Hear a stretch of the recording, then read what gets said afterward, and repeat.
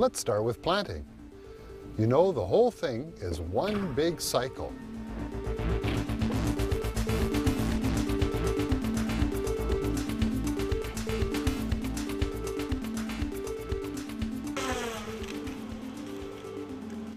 When a forest is cut for logs, lumber, paper, and other products, it is the responsibility of the company that cut it to reforest the areas harvested. It's the law in British Columbia. Companies must ensure that a site is reforested either by natural regeneration or by planting. So how many trees are planted?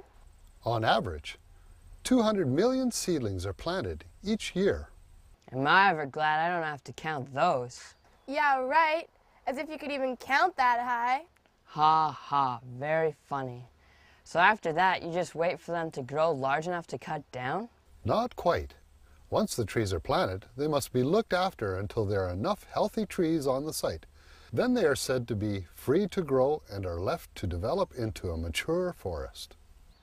So then you cut them down? Not yet. Reforested areas take a long time to grow into trees that are large enough to be cut into lumber. On average, this takes somewhere between 80 and 100 years.